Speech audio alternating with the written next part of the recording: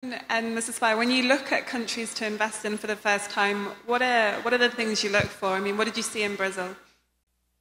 When we entered Brazil, we saw a young country with extremely strong demographics. We saw a growing economy with extraordinary potential, and we saw a very outdated stock of real estate.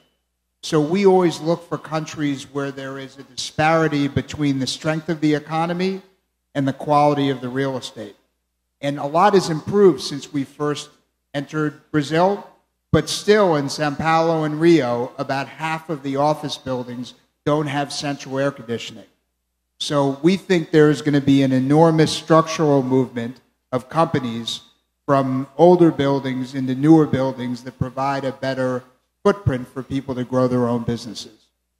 Do you see opportunities just in Rio and Sao Paulo, or do you see opportunities in other major Brazilian cities as well? We are also building a very large project in Brasilia, the new headquarters for Bank of Brazil, and we are very shortly going to be announcing our first project in Belo Horizonte.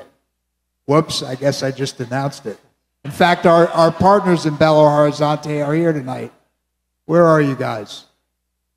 They were here. Stuck in traffic. Okay.